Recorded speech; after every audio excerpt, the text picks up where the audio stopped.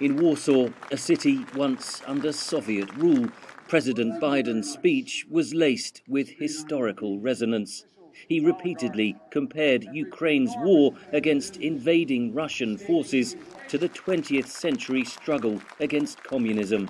It was a long, painful slog, fought over not days and months, but years and decades.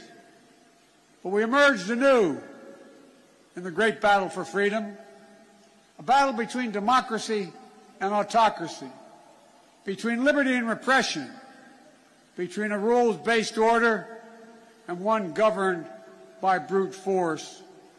In this battle, we need to be clear-eyed. This battle will not be won in days or months either.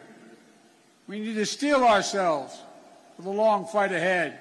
The president gave Russia a clear message. Don't even think about moving on one single inch of NATO territory. We have sacred obligation. We have a sacred obligation under Article 5 to defend each and every inch of NATO territory. President Biden praised the valor of the Ukrainian people. Now, in the perennial struggle for democracy and freedom, Ukraine and its people are in the front lines, fighting to save their nation. And their brave resistance is part of a larger fight for an essential democratic principles that unite all free people.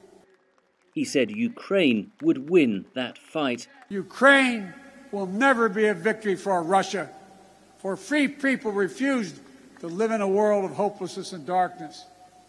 We will have a different future, a brighter future, rooted in democracy and principles, hope and light, of decency and dignity, of freedom and possibilities. For God's sake, this man cannot remain in power. The White House later said that remark did not mean the president was calling for regime change in Russia, but the Kremlin offered a swift response, saying the Russian people should choose their leader, not Joe Biden. Following the speech, some protesters in the crowd called for NATO to give Ukraine fighter jets and impose a no-fly zone, something the alliance has refused to do. All these promises, $14 billion, it's not going to the air defense systems.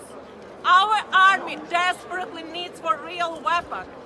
We are not asking for American troops.